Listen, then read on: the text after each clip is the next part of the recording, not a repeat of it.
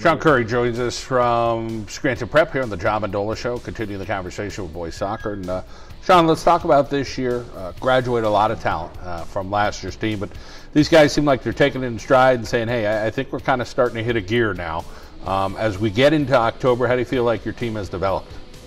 I think we've developed some depth, whereas in the beginning of the year we were struggling on that.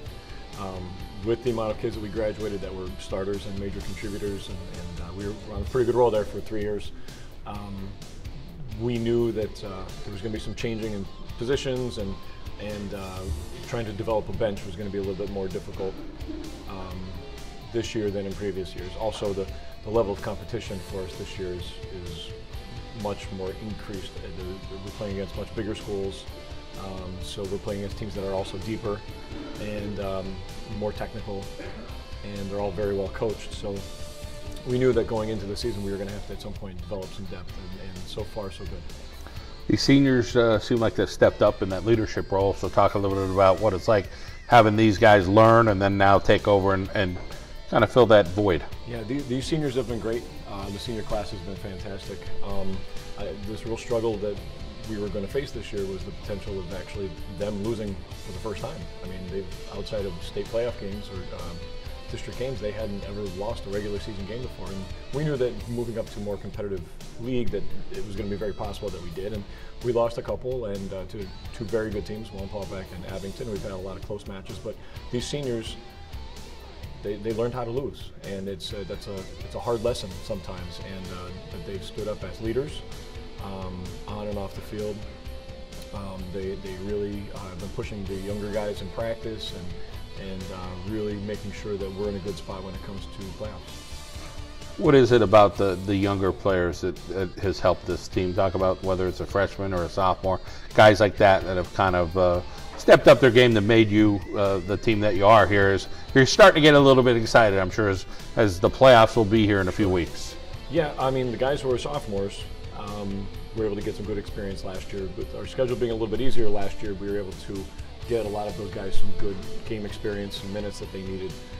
The incoming freshmen walked into a situation where there's been a tradition of winning, and sometimes that gets contagious, or sometimes it gets overwhelming. And the freshmen that we have this year have grabbed onto it and have worked their butts off to try to continue that. They don't want to let the team down, and our seniors have put them in a good position where even if they make a mistake here and there, we can clean it up. Defensively, let's talk about the difference defensively or offensively this year. Less goals this year thus far because you had some real goal scorers last year, or defensively, are there some guys that have kind of stepped up, and your keeper as well? I know there's a lot of questions at once, but between the keeper, the defense, and the offensive output. We knew going into the season that we were going to have an inexperienced keeper. We graduated a fantastic keeper who over the last 2 seasons didn't let much in.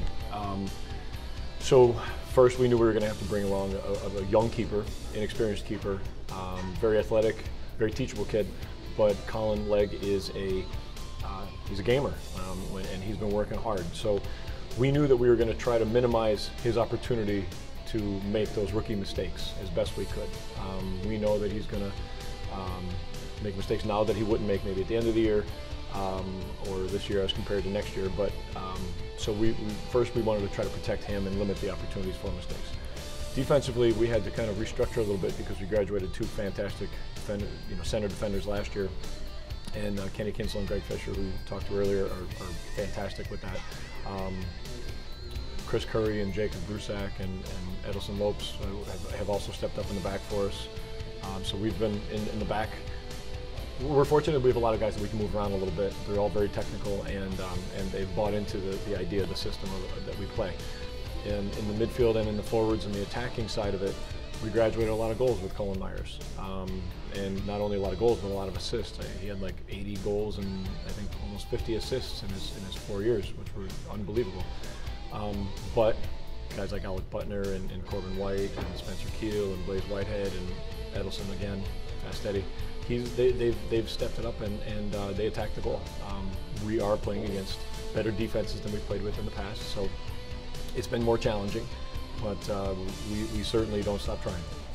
Let's talk about the opportunity in the playoffs, where you guys are going to compete, and how you may stack up against other Lackawanna Conference teams or Wyoming Valley Conference teams, for that matter, when the playoffs hit. Yeah, we're excited to see how this new format works.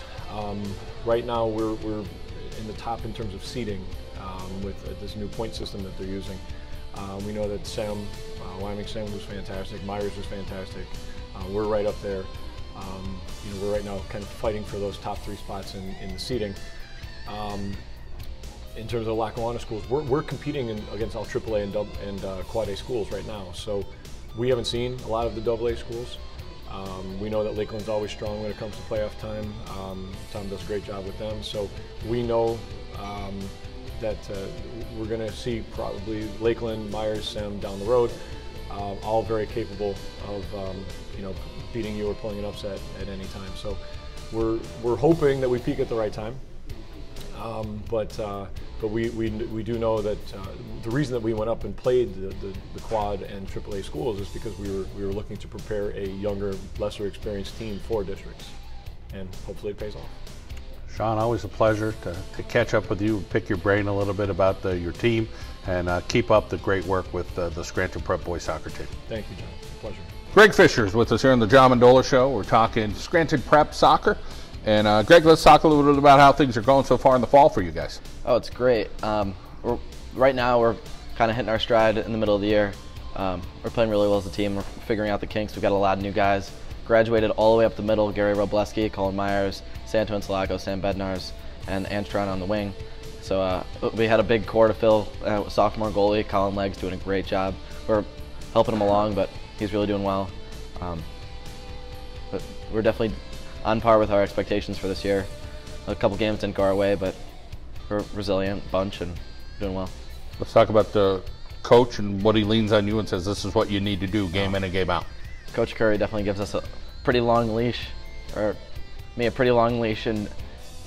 kind of leading the guys. Mario Brotel and I can kind of like pregame talk to the team, get our words in. Coach is really good about having the seniors talk to the team before or after he says what he needs to do, and takes care of logistical things. So I think it's awesome in allowing us to develop our leadership skills as well as him managing a team.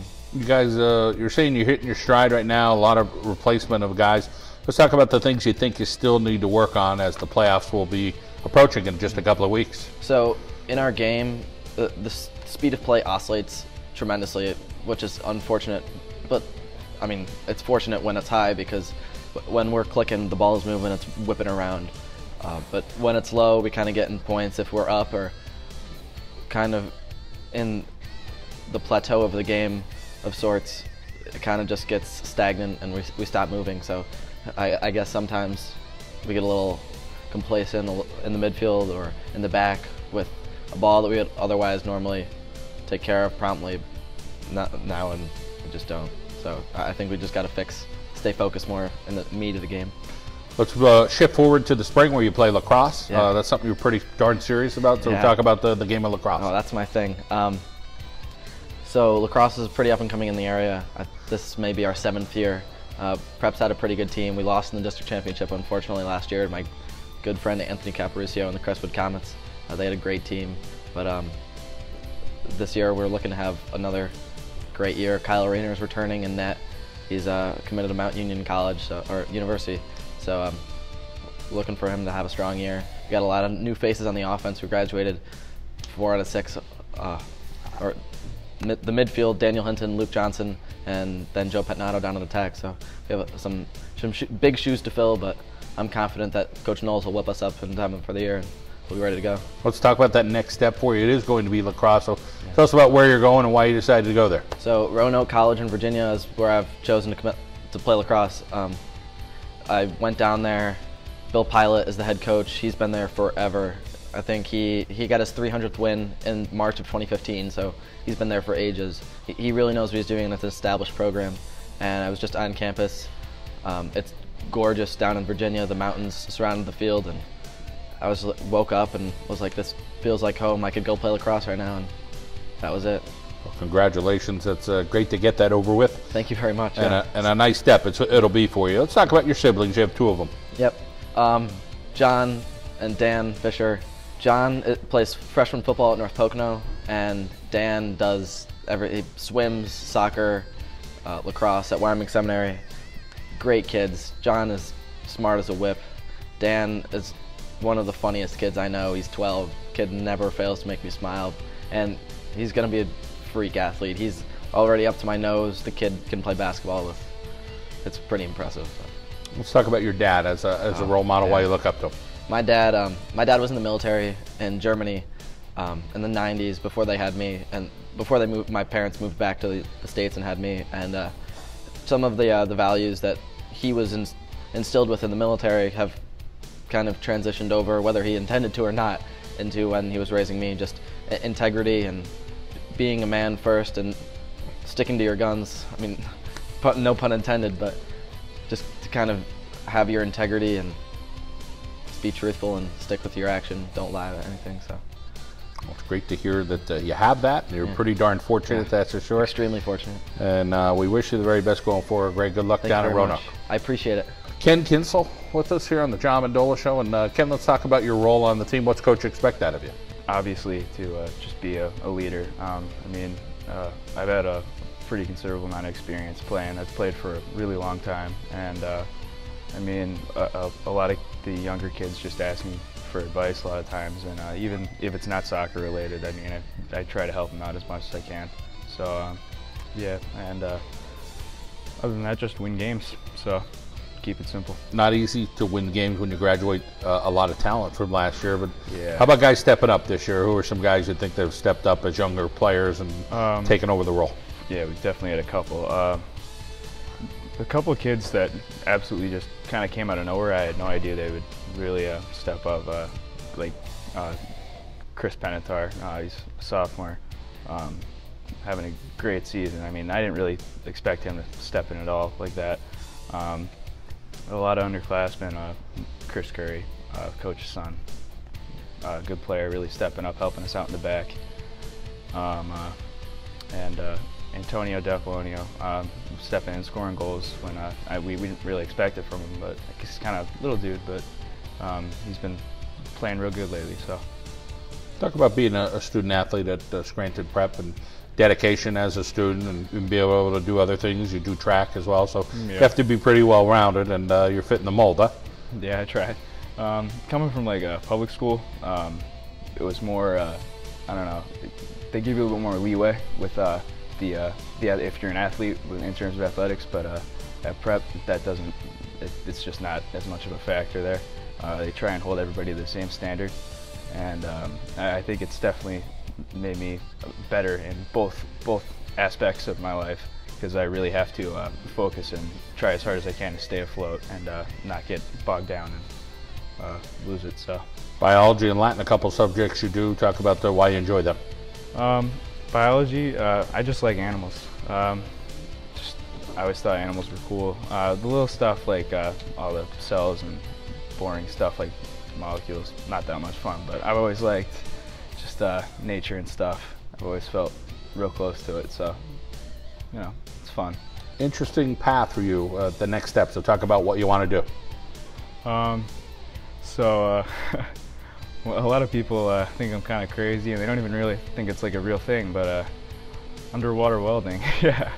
So it's kind of dangerous, which is why not many people do it, but I mean, I don't care. It's interesting and it sounds pretty cool to me, so it makes a lot of money too. Anybody inspire you with that, or just something you kind of like you found? You the adventurous type to begin with? To be completely honest, so I'm a lifeguard, and I work with like a lot of kids in college, and this one girl, she's had like 15 different majors, and it's like finally the thing she settled on. And I was working with her one day, and she's telling me all about it. I'm like, that sounds pretty cool. So I'm like, why not do that? So I figured, and I mean, she told me all about it and like how it's like about how much it pays and stuff. I'm like, doesn't sound bad. So, well, give it a shot. Yeah, that's for sure. Not too many underwater welders that you ever meet, but it's nice to hear. How about some people in your corner, people out there watching you play or rooting you on in the classroom as well? Obviously, my parents, they've always been there for me ever since I've been a little kid. How about your brother? My brother plays for North Pocono, so yeah, a little bit of competition there. He doesn't really want me to win too much, but I mean, actually that drives me a little bit more, so. It's good to hear. Yeah. Well, Ken, it sounds like you got your act together. We wish you the best with the underwater welding and everything else you do in your future. Thank you. Mario Rotel joining us here from Scranton Prep. We're talking about the soccer team and under Coach Curry. Let's talk about your senior year. What's it been like for you so far here as we get ready to hit October pretty hard? Yes, it's been very fun, going by very fast, very enjoyable. So. What do you like about this year's team? I like that mostly our seniors, we've been playing together since freshman year. Some of us have been playing together since before then on travel teams. And I just like our senior leadership, and our younger guys are coming along very well. You guys haven't won every game, but talk about the experiences that you've had this year and trying to make it important when it matters, which is when the playoffs come around. Yes, I'd say this year has been a bit of a struggle for us in terms of our losses. We've struggled, but it's you get more out of a loss, I'd say, than a win sometimes. So it's helped us. Let's talk about playing center mid and the guys around you and who's able to put the ball in the net. Well, I usually find my other captain, Alec Butner. I also look for my guys on the outside, Edelson, Lopes, and Blaze Whitehead. And I always find our top of the triangle, Spencer Keel. Play basketball as well. What do you enjoy about that? Same thing. I love the guys. They're amazing. Coaches are great, and I just love the sport. Couple of siblings, both older, so tell us about each of them and how they've influenced you. My sister, she's 24. She is in college right now. She just finished her graduate degree. She's getting her master's now. She's the hardest working person I know. My brother, same thing with him. Just getting his master's now too. He's 23, and he's played sports. My sister didn't play sports, but he played basketball and soccer too.